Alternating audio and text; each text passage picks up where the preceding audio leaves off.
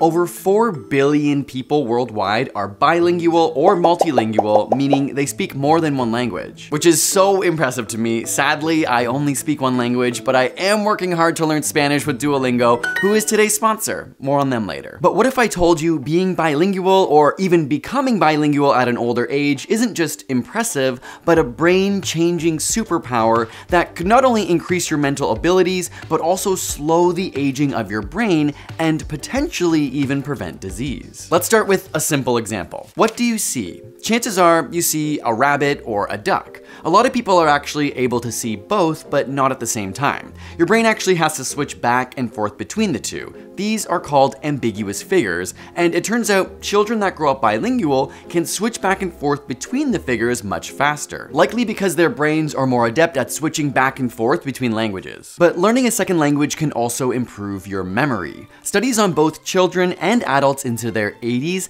found that bilinguals almost always outperform monolinguals with working memory tasks, like being able to remember more pictures, objects, or numbers. In fact, one study that looked at elderly bilinguals between 60 to 80 years old found that those who learned a second language later in life actually had an even greater advantage with memory tasks, highlighting that it's never too late to start. Even more significant, this same study found that bilingualism can minimize or delay natural memory degradation, often caused by aging, which is huge, and we'll dive into that more a little later. Apart from memory, a second language can actually improve your problem-solving skills. Take a look at row A and B and tell me as quickly as possible if the very middle arrows in each row are pointing in the same or opposite directions. Bilinguals are able to make this decision and react more quickly. Now, what word is this? And what color is this? Pretty easy. Now I'm gonna rapidly switch between asking you for either the written word or the color, and you say which it is as fast as possible. What word is this? What color is this? Word, word, color, color, color, word.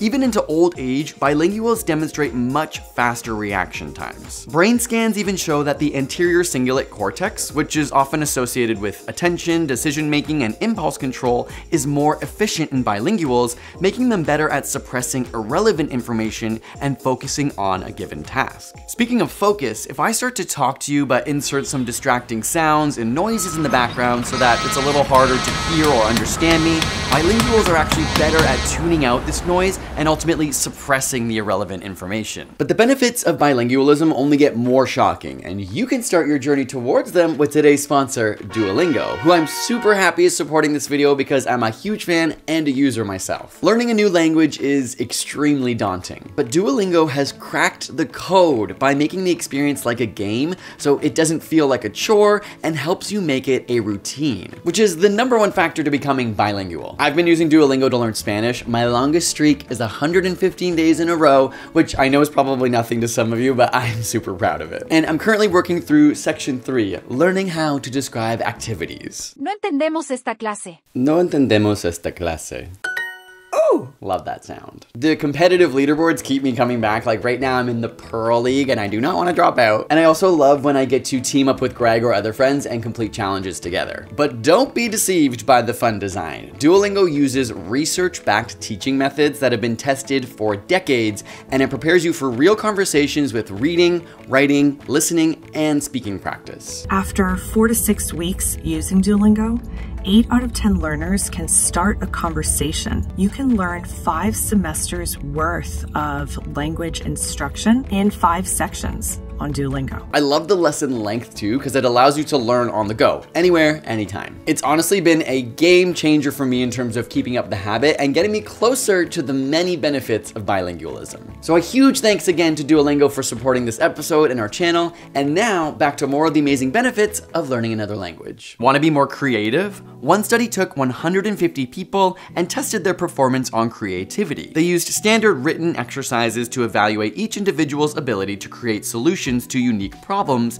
while encouraging them to use their imagination. And while monolinguals typically had an advantage with verbal exercises due to having more first language vocabulary, bilinguals were more creative with non-verbal solutions, likely because they perceived the world from a wide range of perspectives, which may promote novel and creative ways of problem solving. And many other studies have found similar results showing that bilingualism and creativity are positively correlated regardless of age, race, or gender. Bilinguals are better at both divergent thinking and convergent thinking and show stronger cognitive inhibition and cognitive flexibility. This creative advantage has even been shown in fields such as math, where bilingualism seems to affect flexibility in problem solving and promotes a more robust development of creative thinking. Now, if you've ever worried that teaching young kids multiple languages can slow them down, most research actually shows the opposite. While some language milestones may show delay, the child is doing double the work after all, ultimately learning a second language helps children to better understand the grammar of their first language